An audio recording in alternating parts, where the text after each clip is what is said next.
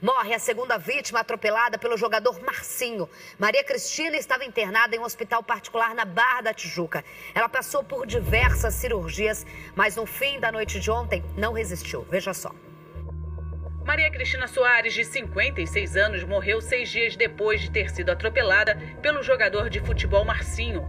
Ela estava internada nesse hospital particular na Barra da Tijuca. Ela estava bem mal, ela já estava bem cansada de tanta cirurgia e remoção e tratamento, ela já estava bem cansada.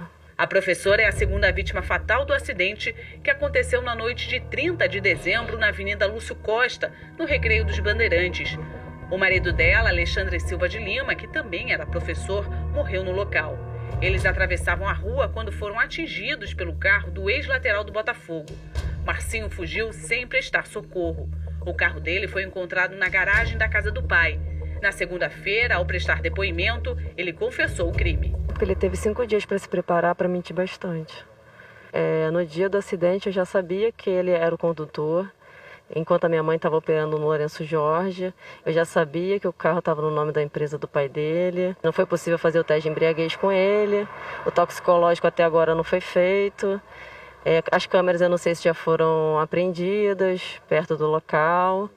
Então, o que eu espero é que a justiça resolva fazer o que ela tem que fazer. A polícia ouviu testemunhas do crime que relataram que Marcinho estava em alta velocidade e que vinha costurando no trânsito.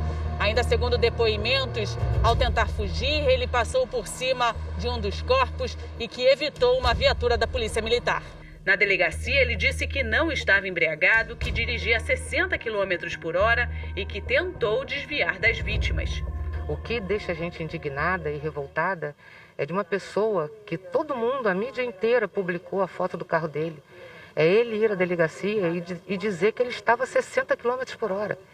E no caso, a minha irmã e o meu cunhado passaram a ser réus, porque ele diz que eles atravessaram na frente.